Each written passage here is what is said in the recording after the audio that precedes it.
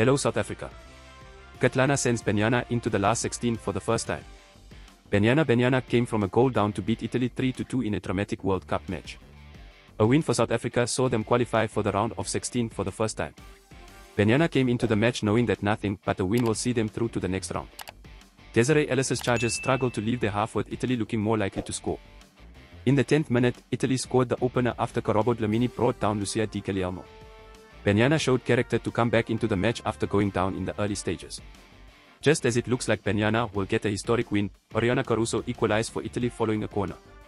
South Africa pushed on for the winner, but as they pushed, Italy threatened through counterattacks and nearly won it, but Banyana's keeper produced a save of the tournament to keep her side in the game. With 11 minutes added, Banyana pushed again and were finally rewarded in the 92nd minute. Mahlase, who dazzles past two Italian defenders before providing a pass towards Kgatlana, who made no mistake. Despite Italy's late charge, South Africa held on for a famous win in New Zealand. Please subscribe for more news updates. This is Luke for the South African.